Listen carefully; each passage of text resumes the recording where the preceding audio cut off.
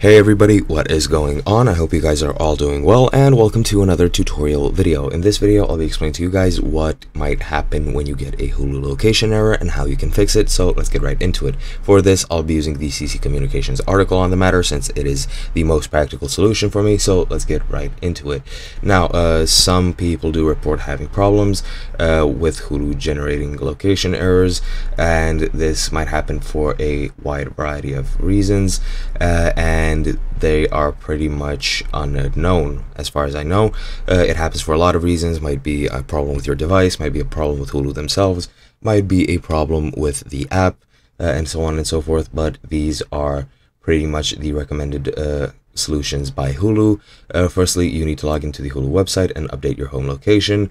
If you have changed your home address, be sure to enter either 89406 for the zip code, and if the site asks for a zip code, that's what you want to enter. If you have a PO box with a zip code, this could cause issues with certain channels, but not location errors, and just to avoid it, just enter 89406. Other than that, Hulu allows only 4 location updates per year, so make sure that you don't move around that much. And from the Hulu website, you can watch it pretty much as easily. You can watch Hulu with live TV from your home network on any supported device, and when you're out, you can also watch on supported mobile devices on up to 2 screens at once. And keep in mind that Hulu cannot be accessed on a living room device outside of your chosen home network, so that won't work. You would need to use the website as well.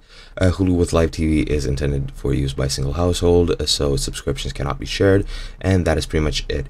If these don't work, ask Hulu which geolocation provider they use and how to contact them, and then contact the geolocation provider and request a correction.